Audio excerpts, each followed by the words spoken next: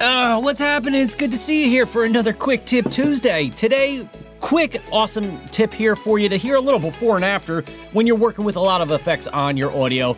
Jump and Resolve, check this out. So sometimes I want to hear a little before and after of my audio effects just to make sure things are in the right spot, or maybe I need to double check something without all of the effects applied. So I'm in the Fairlight tab here. I recorded a little voiceover. Here's kind of what it sounds like after I've added in all of the effects. All right, here's our voiceover for our, Okay, sounds pretty cinematic, whoa, that's kind of cool, right? So if we take a look at my mixer here, make sure your mixer's open at the top. Under the effects section right here, I've got a voice changer, a multi-band compressor, and a de-esser. Now, down below that, I have effects in. Now, this is the effects insert. So when we see this yellow light turned on right here, we know that the effects are being inserted onto the track. Now, if I want a quick before and after with my effects here, you could come to your effects and click on and off all these little buttons, but nobody wants to do that. All you have to do is come to your effects in and turn that off. Make sure it's not lit up. And now you're going to hear the before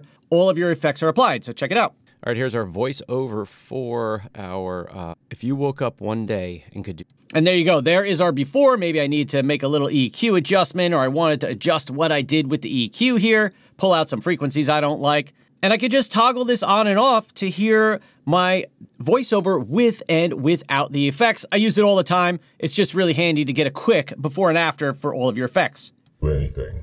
What would you do? Who would you be? Travel the world with friends? Spend days on horseback?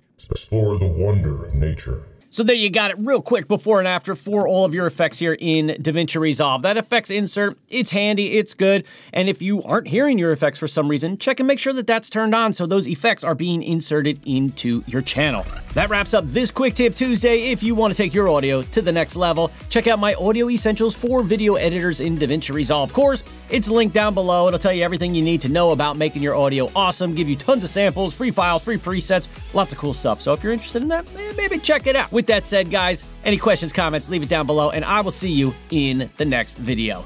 Peace. I'm gonna just get a little cup of it. That's some good stuff. That's some good stuff. Love me some coffee.